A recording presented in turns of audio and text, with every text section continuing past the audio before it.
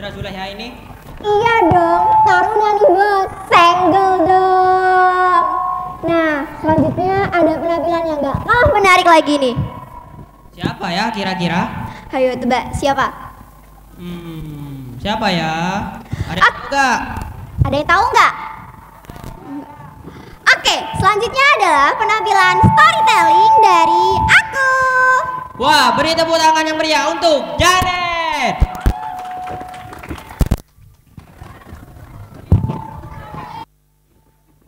Hello friends, my name is JANEET. Today, I would like to tell you a nice story from Middle Java. The title is Lutung Kasarung. Enjoy the story. Long time ago in Java Island, there was a king, Prabu Tapa Agung. He was an old king.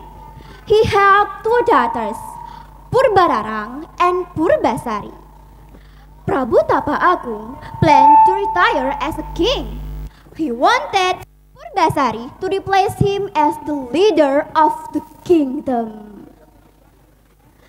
Hearing this, Purbararang was very angry. You cannot ask her to be the queen, father. I'm older than she is. It's supposed to be me, not her, said Purbararang. But the king still chose Purbasari to be the next queen. Purbararang then set a bad plan with her fiancé Rajaya. Together, they went to a witch and asked her to put a spell on Purbasari. Later, Purbasari had bad skin. There were black dots all over her body. You are not as beautiful as I am. You cannot be the queen. Instead, you have to leave this village and stay in jungle, said Purbasari. Purbasari was sad. Now she had to stay in the jungle. Every day she spent her time playing with some animals there. There was one monkey that always tried to cheer her up. It was not just an ordinary monkey. He had magical power, and he also could talk with humans. The monkey's name was Lutung Kasarung. He was actually a god. His name was Sanghyang Gurumina. Lutung Kasarung planned to help Purbasari. He made a small lake and asked her to take a bath there. Purbasari bathed there.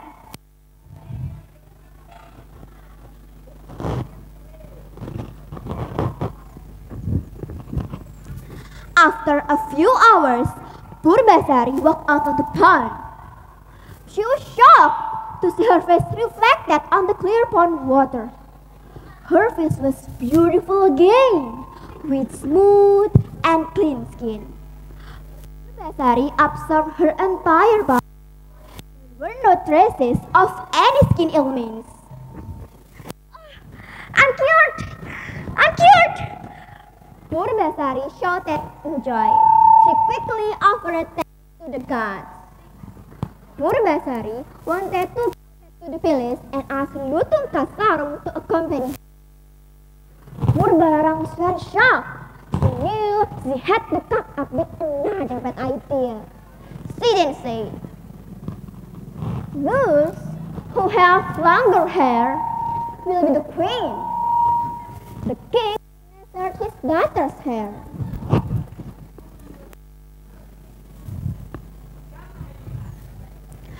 Purbasari had longer hair, but Purbararang did not give up. A queen must have a handsome husband. If my fiancé is more handsome than yours, then I will be the queen. Purbararang said she knew Purbararang fiancé Indrajaya was handsome, and she did not have fiancé yet. "Here is my fiancé Indrajaya. Where is yours?" asked Purbararang. Lutung Kasarung came forward. Purbararang was laughing very hard. Your fiancé is a monkey. You must be joking. Suddenly, Lutung Kasarung changed into a very handsome man. He was even more handsome than Indrajaya. Purbasari then became the queen and ruled the kingdom. Everybody loved her as a queen. She forgave Purbararang and her fiancé and let them stay in the peace. Finally, Purbasari and Lutung Kasarung, that actually Sanghyang Guru Mina, live happily ever after. So friends, what can we learn from this story? Yes, be a good person and forgive others. Because a good and strong person is someone who always gives forgiveness to others. That's my story. I hope you enjoy it. I'm JANEET would like to say thank you. Wassalamualaikum warahmatullahi wabarakatuh.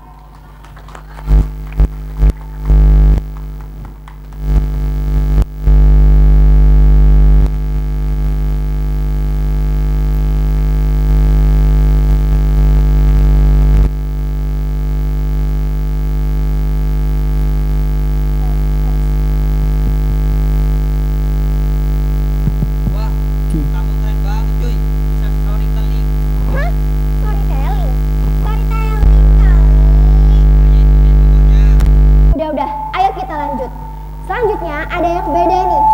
Ternyata bukan muridnya aja loh yang mau tampil, tapi gurunya juga ikut tampil. Selanjutnya ada penampilan menyanyi dari Pak Mahruf. Langsung saja, mari kita sambut.